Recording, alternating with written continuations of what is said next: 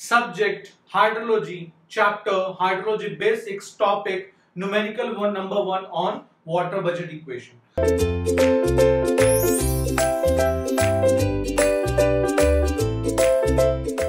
So now students, now let us solve the first numerical on the water budget equation. It's a very easy numerical. The question, it says that a catchment of area 100 hectares. A catchment of area 100 hectares. Now let me tell you about the hectares and about kilometers square. This question, this unit is very frequent in hydrology, in irrigation, right? And in irrigation. Now 1 hectare is 10 raised to the power 4 meter square, and 100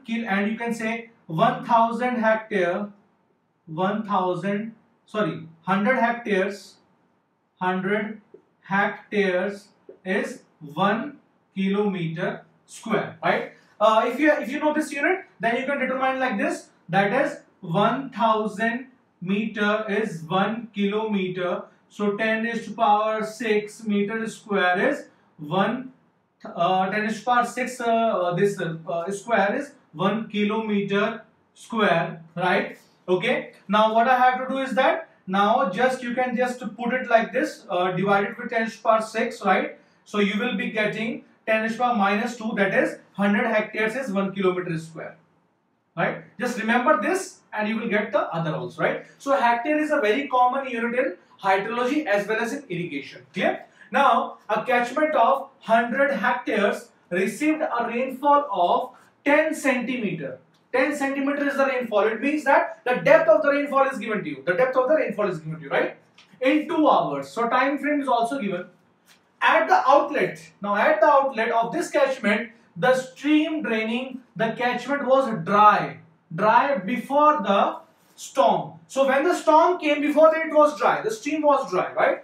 And experienced a runoff lasting for 8 hours. So now after the precipitation has come, after the rainfall has come, the stream, it has, you can say it has lasted for 8 hours, right? With an average discharge. Average discharge is given to me as 2 meter cube per second. Now I can determine the volume also, because time is given to me for how much time the average, this is the average discharge, I can determine the volume also, right? The stream was again dry. Now it is again dry after the runoff, right? It is again dry. What is the loss of water? This the 4 options are given. So it is a very easy question. Just apply the water budget equation, you will get the answer. So let us apply the water budget equation. We have to calculate the losses. So I told you that the precipitation minus runoff plus evaporation plus transpiration plus groundwater will give you storage. How much the storage is, right? Or you can say that the inflow minus outflow will give you storage, right? So let us see that in this equation, catchment is given to you. Now what will be the inflow? So inflow will be the precipitation which has occurred, right? So over an area of 100 hectares, how much the precipitation is? 10 centimeter. The rainfall is 10 centimeter. So let me first of all calculate the volume, right? So inlet volume. So inlet or inflow volume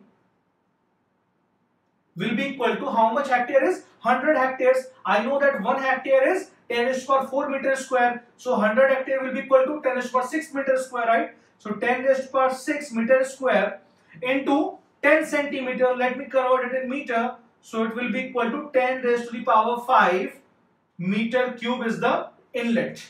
10 raised to power 5 meter cube is the inlet. Now let me calculate the outlet also. So outlet will be equal to inflow minus outflow, right? Inflow minus outflow. So how much is outflow? Outflow which is going away from the stream, right? How much it is going away from the stream? So runoff lasting for 8 hours with an average discharge of 2 meter cube per second. Now let me calculate outflow also. Outflow will be equal to what? Discharge is given to you 2 meter cube per second into time. Now time will be in seconds. So 8 hours is given to you. So 8 hours, clear. Now how many minutes it has? 60 minutes. And how many seconds per minute has? 60 seconds. So this will be equal to, let me calculate how much will it be. So it will be equal to 8 into 2 into 3600. It comes out to be 57600. It comes out to be 57600 meter cube, right? So this is the discharge. Now let me subtract these two. that is inflow minus outflow will be equal to delta storage, and delta storage will be the losses. So it will be equal to, storage can be in the form of different depressions, it can be in the form of, you can say, plants also, there can be some storage. So that is the losses, right? So it will be equal to 10 raised to power 5 minus 57600. It comes out to be 42400. It comes out to be 42400. 42400 is the correct answer. So which answer is this? So students, I was just checking the question. In question it is given to me with an average discharge of 1/2. So this is 1/2, not 2, right? This is 1/2. That is 0.5, right? So in question I just wrote it incorrectly. In question it is given to me as 1/2 meter cube per second, right? So 1/2 meter cube per second, everything is good. So we have 1/2 here, right? So if you divide with, let's say, divide it with 4, so I will be getting, let me rub this, I will be getting 60 into 60 into 8 divided by 2. It comes out to be 14400, right? It comes out to be 14400 meter cube is the outlet flow. The change in storage would be, how much is this? Minus 10 raised to power 5. It comes out to be 85600.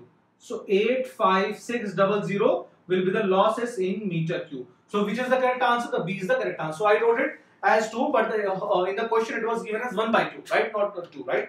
So I hope that you have understood this numerical. Now let's move to the next topic and understand about the rainfall, how to measure the rainfall, what are the various methods of measurement of depth of rainfall. So let's move to the next topic. Thank you.